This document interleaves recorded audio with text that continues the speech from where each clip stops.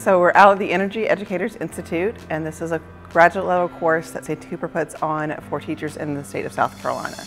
And they come here and they learn all about electricity and how it gets to your house, as well as how we generate it, and all of the environmental things that we do here at Santee Cooper. They learn about our history, as well as our old Santee Canal Park.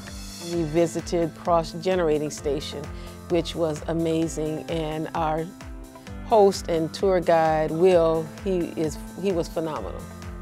He really opened my eyes of, you think you just push the button and electricity comes on, how does it get there? And so I think if everyone kind of understood the process, it may change a lot of attitudes. To understand truly, I mean, I had a really solid understanding of the physical science behind how coal produced the power through the turbines. I didn't understand the biological nor the chemical portion of it, especially with the recovery processes. After 20 years, it was finally explained to me to the point that I understood it.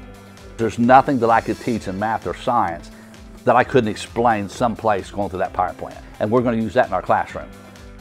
We get to spend time all about what we do with our lake systems, and they learn all about the invasive species that we have and the native species and how we kind of try to balance that, as well as our old Santee Canal Park. They get to find out about their educational outreach there and do some canoeing and do some indigo dyeing and have a little bit of fun before they wrap up on our last day, when they find out about what our line technicians do and how they deliver the power to your home.